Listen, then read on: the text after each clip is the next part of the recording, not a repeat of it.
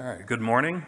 So I'm Matt Vaughn. I'm an HPC person at AWS, but I've got a background in genomics, although my focus has been more on infrastructure and services over the years. So a lot of folks are using Nextflow on Batch, and I think some of you are in a position where you're starting to scale up, or maybe you've already scaled up and you're kind of happily motoring along. I'm going to talk about 3 areas today where you might be able to optimize your workflows on Batch. So why optimize? Well, think about your wasted resources, whether it's cloud or cluster or whatever, as compound interest. You're out there, you're trying to cure COVID-3. Every one of your pipelines is wasting 5% of its runtime, or it costs 8% more than it needs to. At the end of the year, you're not 5% slower, you're not 8% poorer. It has compounded like interest. Wastage compounds, so it's worth trying to avoid it where you can. So first of all, what's Batch? It's a fully managed, always-on serverless scheduler. It auto-scales, it uses containers to encapsulate software stacks, and it integrates with loads of other AWS services, and it's used by a large, diverse community running some really spectacular workloads. It also has, oh shoot, I'm so sorry. There we go. I cannot walk and chew gum at the same time. So it also has some really handy workflow integrations like Nextflow. So this is the architecture of Nextflow on Batch. So essentially, pipelines are stored up in GitHub repos. They get pulled into an EC2 host where Nextflow is configured to use Batch and the AWS CLI. Batch has compute environments, which are collections of EC2 instances running in an Elastic Container Service cluster with work sent to them by, managed by job queues.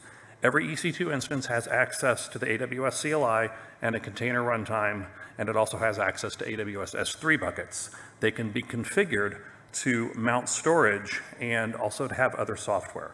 So Nextflow creates jobs and submits them to Batch. Batch tries to run them. If more capacity is needed, it provisions more EC2 instances in the cluster. Data gets staged in and out, but the image for every job gets pulled in from a registry, and then the job runs in the container. So there are some natural focal points in this architecture for leveling up your pipelines. The first is the image registry. So yesterday, Paolo pointed out that our image registries are a point of failure, and he's right. When Batch launches an EC2 instance, before it can run your Nextflow job, it has to pull in the container. But you get charged from the second that the instance hits running. So if there's a delay from between the time the instance starts running and that container gets pulled in, that's wasted time. That's wasted money. So some pullover is natural, but when it turns into an actual delay, that's a problem. So what causes these delays in your container pulls? So 1, you're getting randomly throttled, or you're hitting API limits. I'm looking at you, Docker Hub. The service is having a bad day, or it's under maintenance, or it's just struggling to keep up, or a backhoe is driven over its internet connection, something like that. The third thing is the registry itself. The API is just a really chatty protocol. It runs over the web protocol, which isn't all that efficient in the first place. Even on a good day, there's a lot of back and forth. You can see it in the Docker CLI. That's all latency. And our internet is really pretty slow, folks. So why externalize it all? One suggestion is just to use in Batch the Amazon Elastic Container Registry. So it's already integrated with Amazon ECS and EKS. It allows you, using AWS identity privileges and primitives, to collaborate and share securely. It's highly available and durable because it's built on S3 and other Amazon services, and it has a public gallery like Docker Hub. So how do you use it? It was a little bit of a mystery to me when I first started using it. But basically, you can use it in the AWS console, but you also can use it with the AWS CLI and standard container tooling. So here you can see, you can get your login password, log into, use Docker login, create a repository, tag it, push it, pull it. etc. However, if you're just pulling from the public registry, you might really be in luck because, as we announced the other day, all 9,000 biocontainers are being synced into the ECR public gallery. And there, it's as simple as Docker pull the public ECR AWS, and then biocontainers, your repo, and your tag. So this sounds great, but what's the performance look like? So to look at this, I compiled 2 data sets. One is I looked at pull speed. The other is I looked at essentially reliability for 4 image registries. 1 was Docker Hub, 2 was Key, 3 was either private ECR or the public ECR. So for pull speed, I took 10 really popular biocontainers, measured their pull speeds 10 times into EC2 instances in 3 zones around the world from all 4 registries. And I repeated this over multiple days.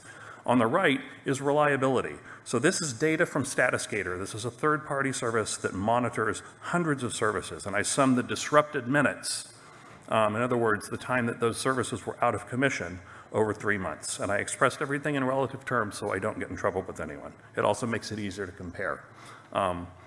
So you can take away from this that Key is reliably faster than Docker Hub, probably because it's a little bit less popular. Private ECR is respectably fast. What's really fast, almost as fast as Key, is public ECR, probably because it's using CloudFront. But where you really see a significant difference is in the reliability. So Docker Hub had almost 60 hours of downtime in various forms over the last 3 months. Key had about 1.5 hours. ECR had about 5 minutes. Not shown here at all was the variability in the pull speed, which was about 25% for Docker Hub. So sometimes it could go really fast, sometimes really slow. So recommendations on this front, really just the image registries aren't all the same. They've got different feature sets, cost structures, performance characteristics. So keep an eye on those container startup latencies and just respond appropriately. So second is storage architecture.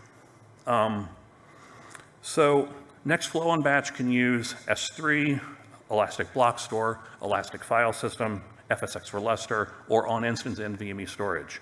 As Angel showed you for parallel, for shared file systems yesterday, getting your storage architecture right can save you time and money. So I did some experiments to illustrate this. So this is a synthetic benchmark that I like to use because it simulates what a lot of genomics workloads do. It's about 1 terabyte of data on a directory, about a 60-40 mix of read and writes, small block sizes, 4 simultaneous threads, and I ran it on a beefy EC2 instance. And the file systems are Elastic Block Store default, so this is what you get by default at AWS, or Elastic Block Store Next Generation, which is GP3, Elastic File System, and FSX for Lustre, both provisioned at 150 megabytes per second of throughput, and FSX for Lustre provisioned at 1,200 megabytes per second of throughput. What you basically see is that EBS GP3 is faster out of the gate, and all you have to do is select GP3 when you provision your volume. The good news for everybody here is it's also 20% cheaper. So 20% faster, 20% cheaper. EFS and FSX are both great shared file systems. EFS is going to be a little bit more expensive due to its durability, but FSX scales really, really well when you provision more throughput. Now, I want to compare these storage options to the performance of on-instance storage, which are really, really fast SSDs, solid-state disks. These are comically fast, and you can see why I had to add them to the graph separately. They're about 8 times the performance of a vanilla GP2 volume. So the cool thing is that these instance types are only about 18% more expensive than the corresponding C6 instances. So you spend 18% more on the instance, and you get 8 times the local disk speed. So to compare these, for EBS, the default configuration the easy thing about it is you don't have to do anything. But really, for GP3, you get 3,000 IOPS out of the box, and it's 20% less expensive. The on-instance NVMe is really fast. One downside of EFS, FSX, and NVMe is you do have to do a little bit of configuration to the instance, but that's very well documented. So, recommendations, definitely. If you're using EBS at all, switch to GP3 today. If you need persistent shared storage and you're not using the new Fusion approach that was debuted yesterday for Nextflow, use Amazon FSX for Lustre, and definitely don't sleep on EC2 instance level NVMe storage, especially if you've got IO heavy workloads. Okay, third, instance types. So, this is obvious. This is what you think of at Amazon. There's lots and lots of instances. So when you set up Batch, you define a compute environment. As part of that process, you tell Batch what kind of EC2 instances you want to use. If you don't tell it anything, Batch has a pretty nice strategy called the optimal strategy. That strategy optimizes for throughput. It picks what we call fourth generation instances. There's lots and lots of them, and they are basically good enough to get the job done. But are there better options? Probably, because Amazon EC2 has over 500 instance types. Luckily, there's only a few that you really need to care about.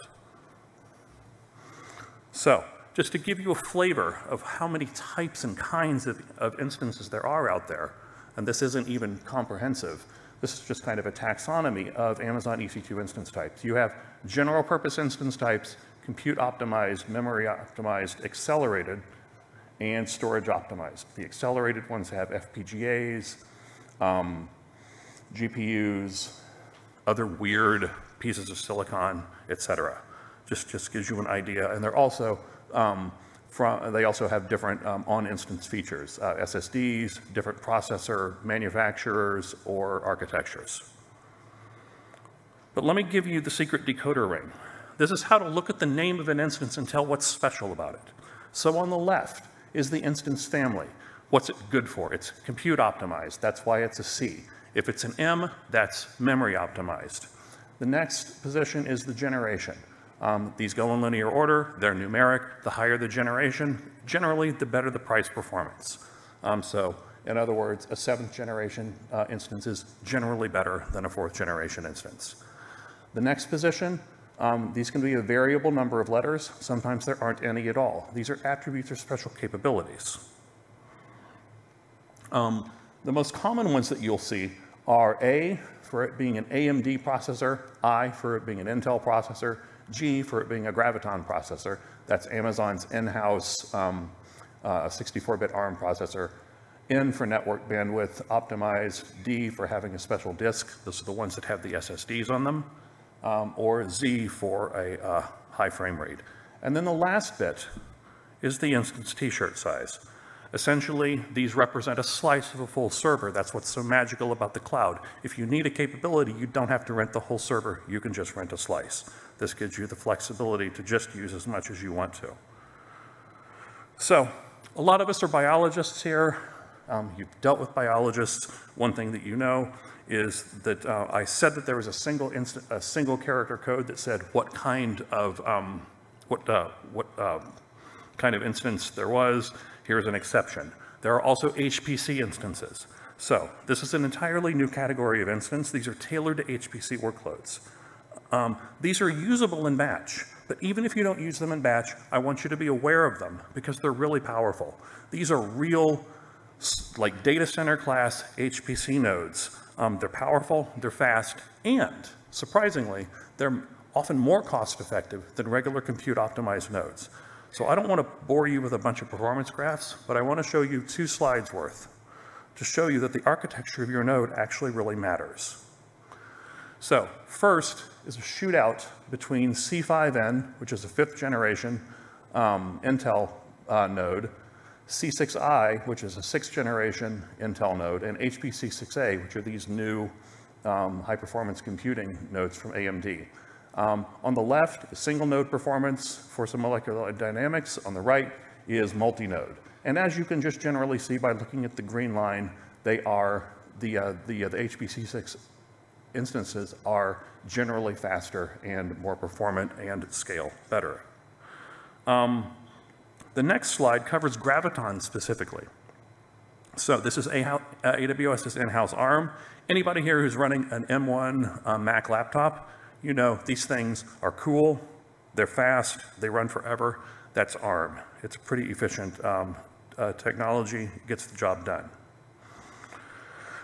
So these performance graphs come from our collaborators at ARM, caveat emptor, because of course, you know, they're the processor, you know, architecture team. But what I want to draw your attention to are the orange bars. So on the left are runtime per alignment. These are very CPU-intensive BWA class alignments. The C7s are faster significantly than C6Is or C6As or C6Gs. Those are 6th generation AMD, Intel, and Gravitons, but they're also actually more price performant than the equivalent chips as well. So in the interest of full disclosure, you might want to use Graviton today. However, it's still an emerging architecture. That means that not everything compiles on it. A lot of containers still aren't built for it. It's not well supported in Conda and Bioconda yet, but it may be worth that effort. So my recommendations here are that you take apart your workflow process and benchmark every step of it. The cloud makes it easy to do that. Nextflow makes it easy to do that with per process attributes and task definitions. Check it out on newer instances. Check it out on different storage architectures. Tailor your batch compute environment. Make different compute environments. Make different job queues to support your specific Nextflow processes. And most importantly, as you're doing this, keep an eye on new instance launches at the AWS blog. So my take home here, I've shown you today that there are really about 3 major areas where you can improve Nextflow on batch. So imagine shaving 10% off your launch time, 10% faster disk speed, and 10% faster processors on every single Nextflow job that you run. That's going to add up, and it's relatively tractable with just a little bit of tweaking, so I encourage you to do it. Most of you are scientists or no scientists, so get in there, measure things. You've got time, you've got, you know, the resources. Your time is valuable, your opportunities are valuable, and people are building things in the cloud for you. So get in there and try to take advantage of them. Thanks for your attention, and I'm happy to take any questions.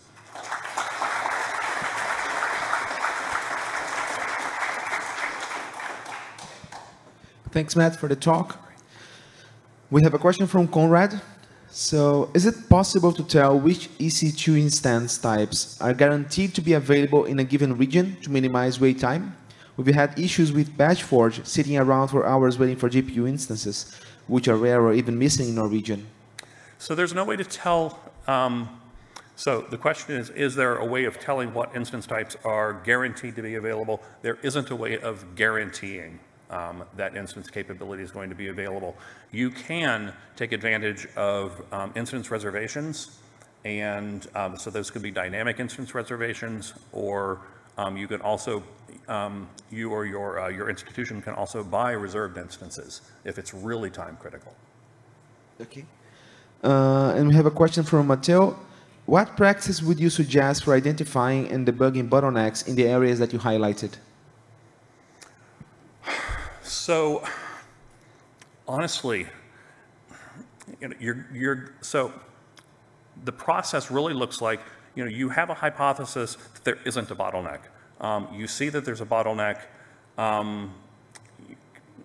Just get in and really measure a few things. You know, if you think that it's a disk issue, you know, look at, you know, there are disk benchmarking tools that you can run alongside your code. One of the nice things about what you're doing in batch is that you can launch the same instance. You can pull in the same container. You can set up the same environment in an isolated EC2 node and hand run the code that you would still be running in Nextflow on that instance.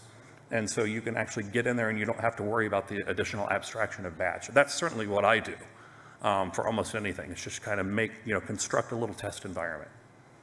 Thank you very much. So I'd like to invite everyone now for the coffee break, and feel free to, if you have more questions, to look for Matt. Thank you.